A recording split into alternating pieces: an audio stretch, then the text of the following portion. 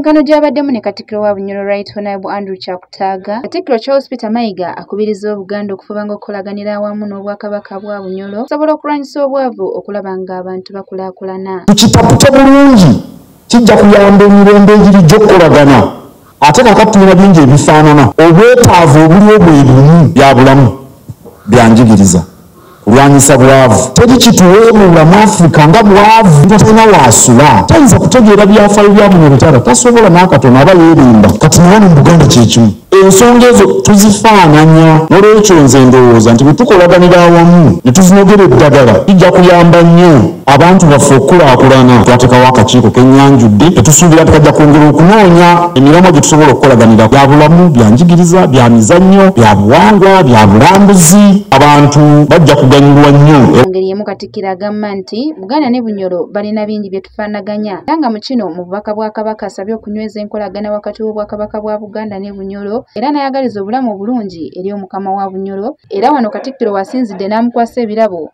ng'akabonero ak'okusiima n'okwebaza. Ssaabasajja ayagaliza omukama obulamu obulungi era ntumye okubategeeza nti ayagala okunyweza Oluganda n'enkolagana wakati w'Obwakabaka bwa Buganda n'Obukama bwa Bunyoro.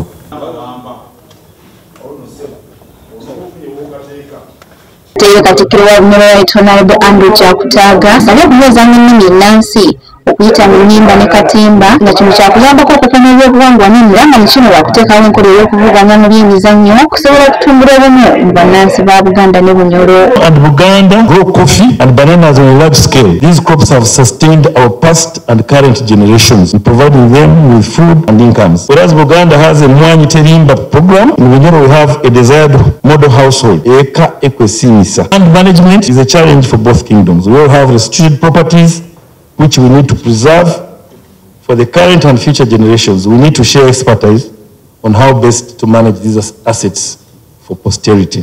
It is very key in the preservation of our culture. We received our languages from our forefathers.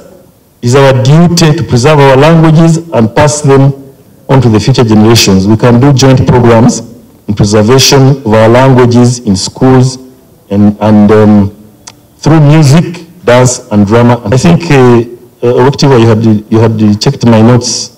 Both Buganda and Bunyoro hold annual clan and county football competitions. We can organize annual joint sports competitions featuring the best teams from Buganda and Bunyoro. Jessica Nakavuma, Delta TV, Amasukuru.